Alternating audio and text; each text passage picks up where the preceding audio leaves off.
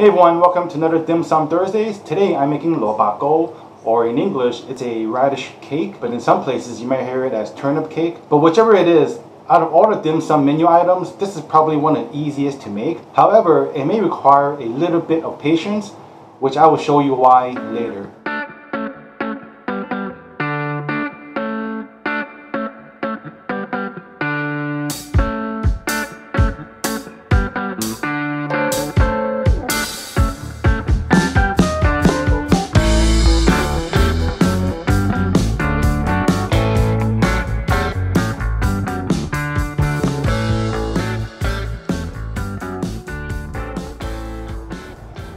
Okay, so lobako is made with a radish, which looks like this. And this is how it looks shredded.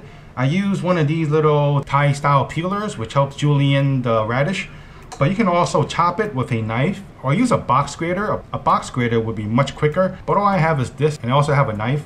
So this is what I used. So the way I shred my radish is I have some big and some small, which for me is more rustic style, which I like. And it's the way my mom did it. And this is about 800 grams of daikon radish that I've shredded. And then I've got here 70 grams of Chinese sausage. This is pork sausage, and you need pork sausage because it's fattier, so make sure you get the pork lapchung. And then I have here a mix of 3 medium-sized shiitake mushrooms plus 3 tablespoons of dried shrimp. What I did was I soaked the mushroom and the shrimp in 1 cup of boiling water. And here's the water, and you soak it for about 30 minutes to 45 minutes. And then what you get left over is this water here. It's packed full of flavor. The mushroom flavor, the dried shrimp flavor is all in this cup. One quick tip is once you've soaked your shrimp and your mushrooms, make sure you squeeze them because there's plenty of water inside those mushroom and shrimp. So squeeze it out into this cup, okay? And then here's the glue that holds everything together. This is 160 grams of rice flour. This is how the package looks. Now to my rice flour, I'm gonna add 3 tablespoons of cornstarch. So that's 3 tablespoons. Okay, so that's it. I've got most of my ingredients prepped, so now it's time to start cooking. First things first, I'm gonna add my Chinese sausage to a large saucepan on medium heat. At this point, I'm just trying to render out the fat from the Chinese sausage. The pork fat is going to give a lot of flavors to the other ingredients that I add into this pot. Lobako is essentially a 1-pot dish, except that I have to steam it in another pot. So maybe it's a 2-pot dish. But anyways, once a lot of fat has been released from the lapchung, go ahead and add in your mushroom and dried shrimp. And I'm gonna cook it while I'm stirring the pot constantly. This way none of the ingredients get burned because there are a lot of natural sugars in the dried shrimp and sugars added into the lapchung, the Chinese sausage. Okay, so it's been a few minutes so far and I'm still on medium heat, and a lot of the moisture has been cooked away from the dried shrimp as well as the mushroom. So here's what to look for, okay? When you see that all the ingredients have dried out and then you hear these little popping sounds and you see bits of little ingredients jumping up and down, you know it's ready to remove and set aside. Okay, it's time to add the raw radish. I didn't wash the pan at all, so all the flavor from the mushroom, the dry shrimp, and the Chinese sausage is still inside that pan. So I'm going to turn my fire to a medium heat, and remember that mushroom and dried shrimp water? Well, I'm going to add that into the pan right now. And don't worry if it looks like there's not enough water inside the pot. Radish is made of 95% water. Trust me, I looked it up in Google. It's not something that I know offhand, but go ahead and just mix the bottom around for about 3 minutes, just until you see some water being drawn out from the raw radish. Okay, now that there's a small pool of water on the bottom of the pan, I feel safe to put on a lid and just let the radish cook down some more and release its water. Okay, so now that my shredded radish is steaming now, I'm gonna give you a quick pro tip about the right radish for your lobako. Choose the heaviest one that you can find because it means that there's more water inside it. I only added a little bit of water, which is from the mushroom and the dried shrimp, into the radish. So the radish is also gonna give off a lot of water, which we're gonna use again later to make our lobako even better. So remember, pick a radish that is heavy. Okay, so it's been about 5 minutes on medium heat, and I can see that my radish has completely wilted down and looks slightly translucent. It's a nice little pool of liquid on the bottom of the pan. So it's time to strain the radish because we're gonna still use this liquid to flavor our lobako. Just have a bowl and strainer set up and just gently squeeze out whatever liquids that's still inside the radish. And I'm also going to keep the liquids that are inside the pot. Okay, so I squeezed out as much liquid as I possibly could. You don't have to be too paranoid. Just make sure that it's slightly dry and it should be fine. So as I said, I'm going to keep the water and set it aside. But first thing that I'm going to do is I'm going to add my lapchung, my dried shrimp, and my mushroom back into the radish. At this point, the fire is off. All that I'm doing right now is just combining the ingredients thoroughly. So right now I'm back to my rice flour and cornstarch mix. I only had about a cup of liquid left from the cooking, so I had to add half a cup of just plain drinking water for a total of 1.5 cups of liquids. So my radish liquid is slightly cooler. I'm going to add it into my flour mixture just slowly. Just drizzle it in at first and then mix it in, and then go ahead and add the rest of the liquid slowly. And when you see no lumps at all, then it's ready to be put back into the pot. So in goes my rice flour batter, and I also like to get my spatula involved just to be a little more tidy. And remember, the fire is off. Right now it's time to add the seasonings. This is 1 teaspoon salt, 1 teaspoon MSG. That's right folks, MSG. Hey listen, this is a dim sum style lobako recipe, so that's why there is MSG. So most Asian moms do not use MSG for cooking at all, even for lobako. But since this is a dim sum style lobako recipe, there's got to be MSG. But hey, if you don't like it, you can leave it out, no problems at all. This is 1 teaspoon sugar.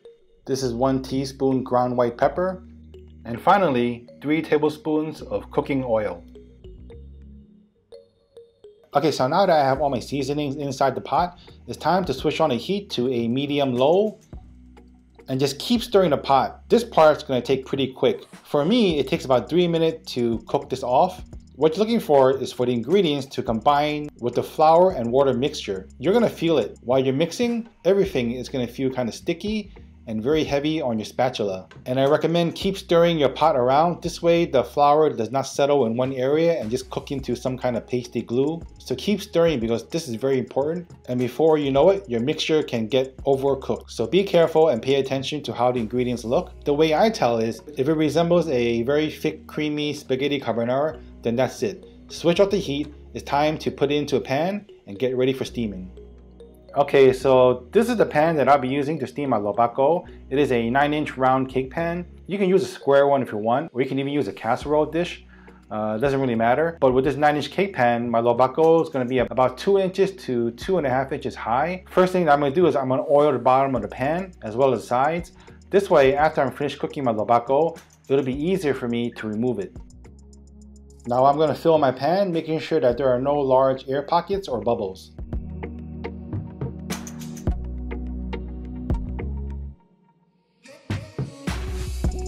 And then just smooth out the top. And I like to tap my pan on the tabletop for a few times just to take out any large air bubbles. You're going to steam this lobako for about 50 minutes, so make sure that your pot has plenty of water. And at the 40-minute mark, I'm going to show you how to check if your lobako is cooked or not. You take a chopstick and you put it into the center of the lobako, and it looks just a little bit moist. Then you know that your lobako is almost ready, just like this one is. As you can see, my chopstick is just a little bit moist, so this lobako is ready. But I'm just going to steam it for another 2 to 3 minutes. Okay, so if you remember in the beginning of the video, I told you that lobako requires just a little bit of patience. Well, I lied.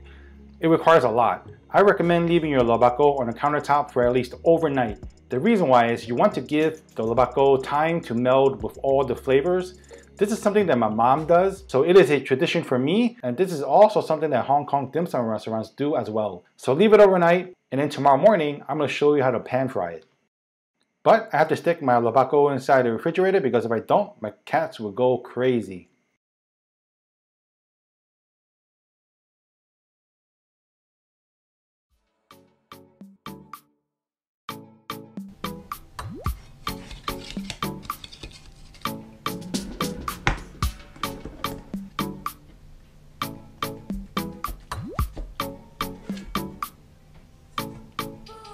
Alright, so here's my lobako. Check it out. It's studded with all the yummy goodness, the lapchung, the shiitake mushroom, and the dried shrimp. Traditional way to eat lobako is to pan fry it.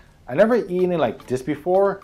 I can imagine that it's not as tasty as pan frying it. So cut it up into large squares, which is the traditional way of eating lobako. And I would use a well-seasoned pan to pan fry this. So I will use a well-seasoned wok. But if you don't have one, no worries, use a non-stick pan. I also recommend cooking it at a medium-low heat. This way it won't burn too fast. And I would always use the back of my spatula to push it down into the hot wok just to give it a really nice sear. So I will brown the outsides, and sometimes I'll even go nuts and I'll even burn the outside just a little bit. There's just something about lobako that burn has a really nice taste. I guess you can call it umami, but whatever you call it, it just tastes awesome. In the dim sum restaurants, lobako is always accompanied with oyster sauce. Sometimes the radish and lobako can be a little bit bitter.